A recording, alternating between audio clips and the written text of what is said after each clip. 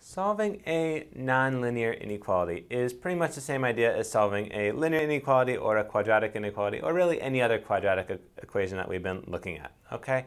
So really what you want to do is sketch a picture of your graph, remembering to give yourself dotted lines if it's strictly greater than or less than, solid lines if it's equal to, and then choose a test point, see if your test point is true or false, and shade the appropriate region.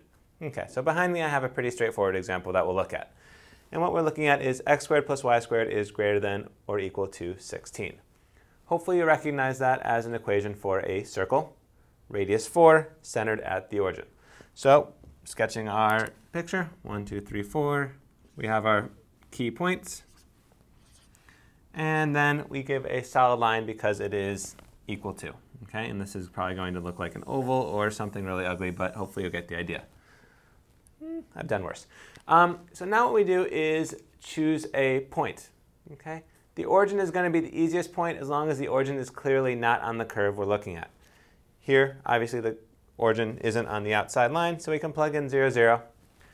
0 plus 0 is greater than or equal to 16. That's a false statement. So I know then everything inside this circle isn't going to make this true, which leaves everything on the outside to satisfy this inequality. Okay. Graph your curve, choose a test point, and just interpret your results.